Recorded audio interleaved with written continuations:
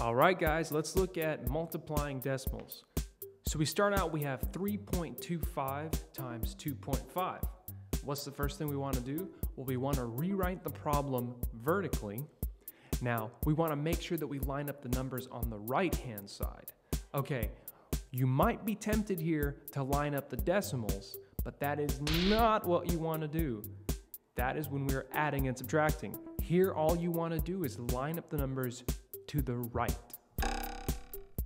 Okay, now we're just going to multiply the way that you've always multiplied.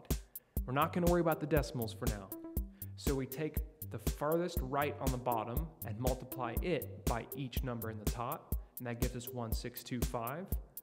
And then we want to make sure and put a 0 on the far right of our second line of products to make sure and hold that spot. And then we take the 2 in 2.5 and multiply it by each number in the top, and we get 6500 on that second line of products.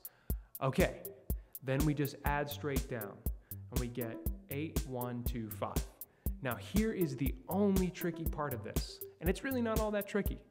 Okay, you want to look up top and count how many numbers were to the right of the decimal in our first two numbers. So 3.25 has two numbers to the right of the decimal, and 2.5 has one number to the right of the decimal, so that's three numbers total.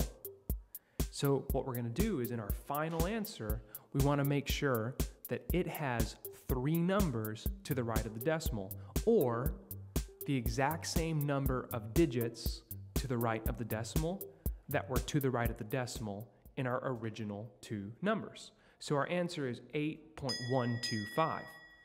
Now you better be sure that on a standardized test, they are going to have those same numbers with the decimal point in a completely different spot. So it might say 81.25 or 0.8125, something like that.